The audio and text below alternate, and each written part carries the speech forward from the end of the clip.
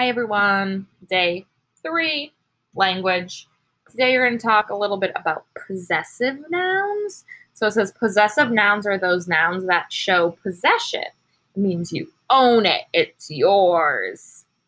So possessive nouns are used to show ownership. We're also going to talk a little bit about capitalization and things that we capitalize. Months, the word I, proper nouns like names, titles, and the start of a sentence. So they have this little acronym MINTS to help you remember months, the word I, names, titles, start of a sentence.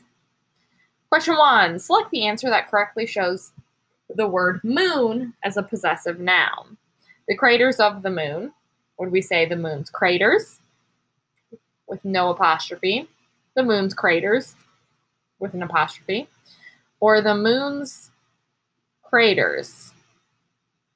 Oh, with S apostrophe, sorry. For a second, I was like, what's the difference? So this one's M-O-O-N apostrophe S, and this one is M-O-O-N-S apostrophe. What is the correct past tense of the underlined verb? Scientists learn about the moon. So instead of learn, what do we say? Learnt, learned, learning, or will learn, if we're talking about what happened in the past.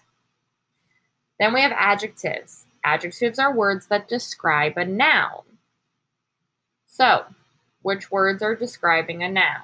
The moon turns dark during a lunar eclipse. There are one. There is one adjective. Just one. Which correctly spelled word completes a sentence? Wear a helmet for safety while riding your bike. What is the correct spelling of safety? And the last one, which words in the sentence need to be capitalized? When I went to New York City with my aunt last March, we visited the Empire State Building. There are 1, 2, 3, 4, 5.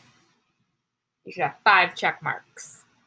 Then hit submit and go on to your next thing.